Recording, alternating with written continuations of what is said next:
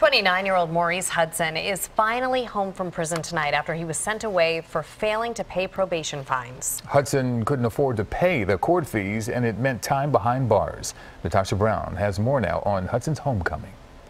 Just happy to be home, and I haven't seen my kids yet, so I'm just excited to get back home to my family. Heartfelt gratitude from 29-year-old Maurice Hudson just 2 hours after being released from prison. Hudson spent nearly a year in the state correctional institution for failure to pay $1,941 in probation fines. We had a tragedy where a young father who's been out of trouble for 10 years, who's been doing the right thing by his family, was unable to pay a $1,900 fine and fee, and wound up being sent to prison. Hudson's case captured the attention of the Reform Alliance, an organization led by Van Jones, 76ers partner Michael Rubin, and rapper Meek Mill. The alliance, which was spawned by Meek Mill's own legal battle with the probation system, is continuing to fight for reform for people like Hudson. Nobody should be in jail because they're poor. Poverty isn't a crime. The probation system needs to be reformed. After several appeals by the Public Defender's Office,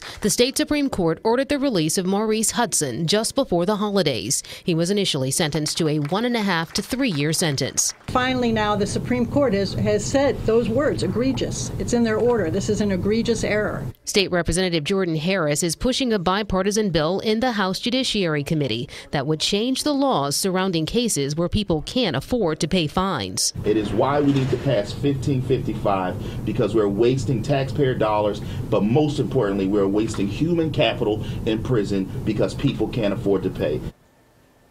Well, Maurice Hudson is out on bail while the appeals process does continue to play out in his case. He returned home today where he will continue to take care of his 2 special needs children. Meantime, 76ers partner Michael Rubin paid Hudson's $1,900 court fees. A call to action. Thank you. Yeah. Thank you, Natasha.